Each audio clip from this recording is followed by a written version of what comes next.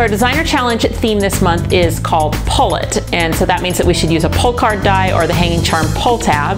And I am also going to make this video be a pop post video. So what that means is I am choosing somebody in my life to craft a very specific card for that person. This month I am choosing my niece Hannah. So Hannah just celebrated a birthday. She is very musical. She loves music. She plays in her marching band for high school, but she also kind of can just like pick up instruments and figure them out. She's really very gifted musically. And Hannah loves puns. So I know for sure that her card is going to be something with a musical theme and a pun. So that is my challenge. I'm also going to make it be a pull card, something that will fit the theme for the designer challenge this month. And I can't wait to get started. So first I sketched out my plan, and I did find the perfect pun online. It says, "Stop, you're under a rest." Get it? And it's going to be a musical rest. The oval pull card is the perfect choice for this because it's got the slot and slider so I can move that rest.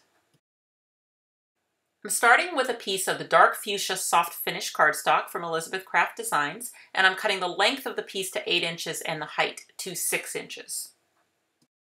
I'm not going to score it in the middle. I'd like to have a little bit more real estate on the right-hand side, so I'm going to score it 3 3/4 from the left edge so that I end up with a slightly wider panel on the right side.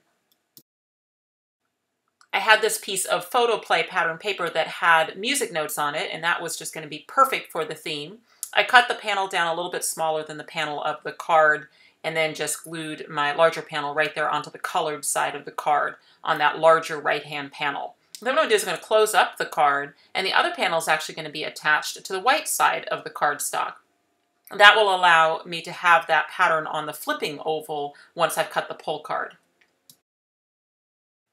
I'll use temporary tape to hold my pull card die into position. I just need to place the alignment nubs over the folds, but they can go anywhere along the fold. So I decided to go all the way to the top with my alignment nubs. That'll kind of kick my oval up a little bit, give me more room at the bottom for a greeting. I've also nested in the smallest oval decorator die that comes with the set so that I can have a window cut out of the flipping oval part. So I just need to carefully remove the die from the card. And then as far as training it, I just need to fold again, right, in that same fold, and then back fold around the oval. And now you'll see what I'm talking about how putting that panel of paper on the back of the card actually allows the flipping oval part to have that music notes pattern on it, not just the solid white that you would normally have with this type of cardstock.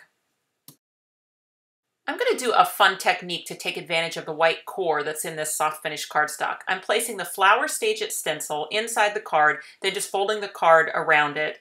Then I'm going to place the oval side down against an embossing sandwich in my die cutting machine. Now that's a double thick card, but luckily the stencil's not very thick, so it should be able to go through your machine. Just give it a little pressure, it'll go right through your machine. And what that's going to do, that embossing sandwich is going to turn that stencil into an embossing plate. And you'll see what happened is it's just going to emboss those flowers all over the purple side of that cardstock.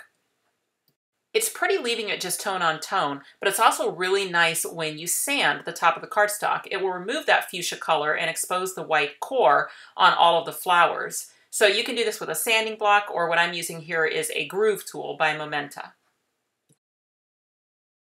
And then I'll also use my groove sanding tool just to go around the edges of the rest of the card. If you're new to the pull cards, there's also a little integrated tuck slot that keeps them closed so you don't get an accidental reveal. I'll use the larger oval decorator die to cut a transparency so that I'll have a window pane, and I'm going to sink in the slot die into that piece and cut it at the same time so that my window pane for my card will also have a slot in it to be able to use the slot and slider. And I'll just use a fine little line of glue around the purple side of the oval, so that's inside the card, to add the transparency window pane. And I've just made sure that the slot, when I'm inside the card, the slot would be towards the upper right.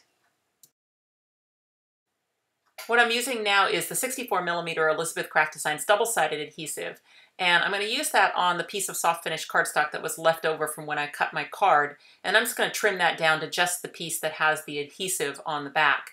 What I'm going to do with this piece is I'm going to nest the two decorator ovals together so that I can create a little thin ring, an oval ring, that can go around the inside of that window and cover up that adhesive. After it dries, you won't be able to see it because it'll all be underneath this little self-adhesive ring.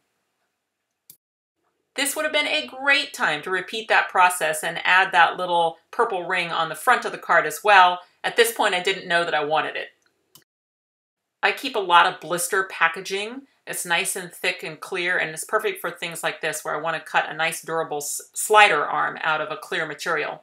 I'm going to go ahead and use the metal adapter plate in the sandwich because I am cutting through a thick plastic with the die. And other than that, I'm just going to use my regular sandwich and roll that right through.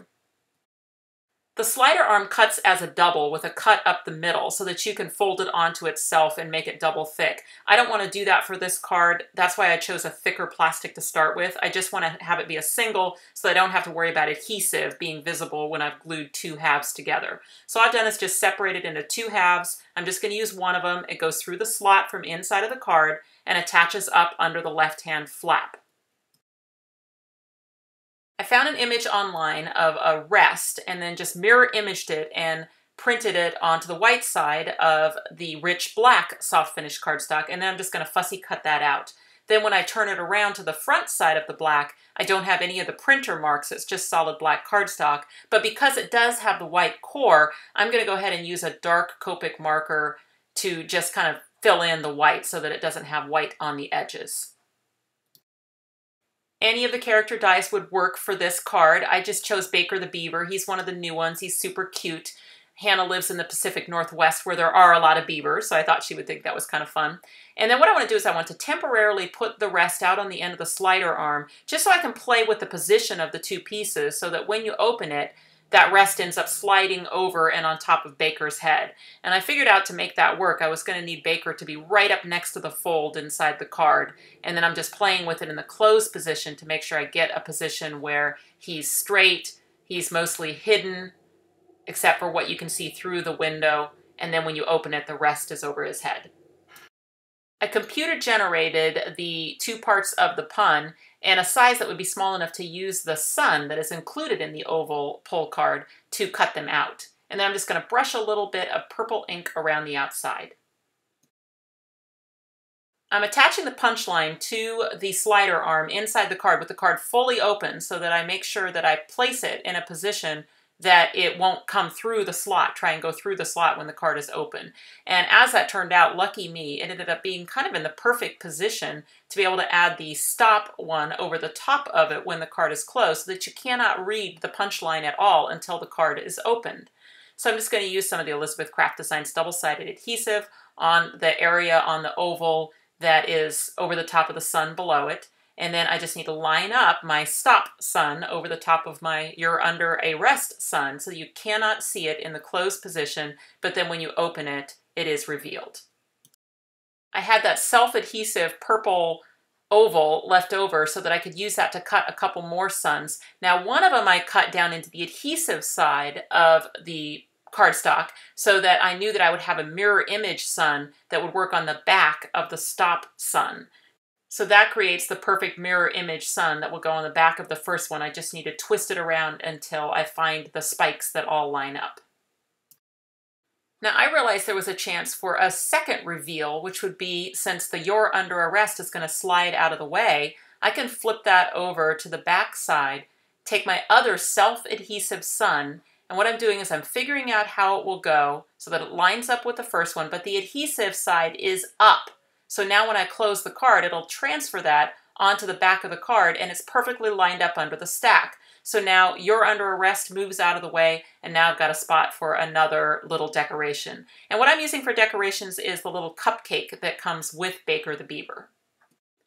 Okay, now comes the time on the card when I realized I really wish I would have added one of those oval rings to the front of the card too. I just think it would look cool there. So now unfortunately I have to do it by cutting the ring and then kind of sliding it under the sun. It's also going to have to slide under the slider arm itself. Then I'm going to peel up the adhesive just ever so carefully and weave it around and into place. So if you are going to make your version of this card and you do think you want this ring, definitely add it earlier, like before you put the slider arm in. Although if, like me, you change your mind, there's always solutions. So this was my solution to get it added on after the fact. I just went around, leaving myself a little gap that I can just tuck those little ends right underneath the little stop sun.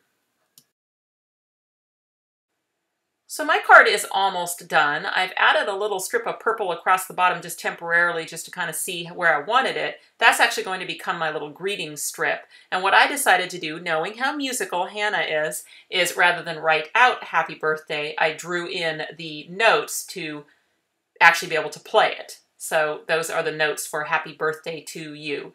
I ended up with just a little bit of extra area after I'd put the notes on, so I went ahead and added the heart that comes with the oval pull card into that extra area.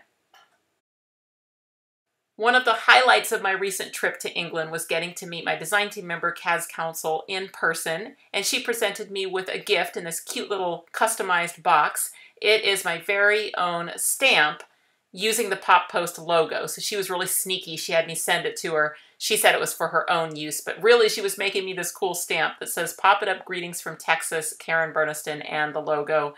I realize now that I stamped right over the top of where that heart is on the back, and so I didn't really get good pressure everywhere, but you can still read it, so it's going to be great. So here is the finished card. It measures 5 inches wide by 6 inches tall. It's pretty flat, so it should mail for a single stamp in an A7 envelope. Now, normally with a Pop Post video, I would also share the reaction of the person when they got the card, but I did not think of that when I decided to use this card also for my Designer Challenge video, so it does need to be uploaded before I have a chance to mail the card to Hannah and get her reaction. But let's just assume that her reaction went something like this. "Oh, Aunt Karen, you are the coolest." I hope that you will head over to the blog post where you will see photos, supply list, everything for this card, as well as some amazing creations by the team for this month's challenge. Find out more about Pop-It-Ups and where they are sold in your area by going to ElizabethCraftDesigns.com. I'm Karen Burniston. Thanks for watching.